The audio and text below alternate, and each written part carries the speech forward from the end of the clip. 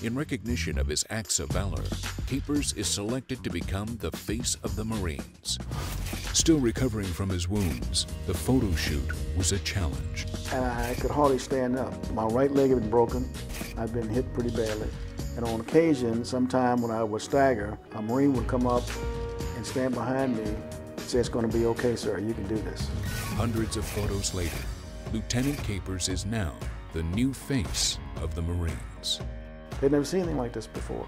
While I was in college, when I saw that image of Jim, I said, gee, you know, I'd really like to know who that is, and someday I want to join Force Recon.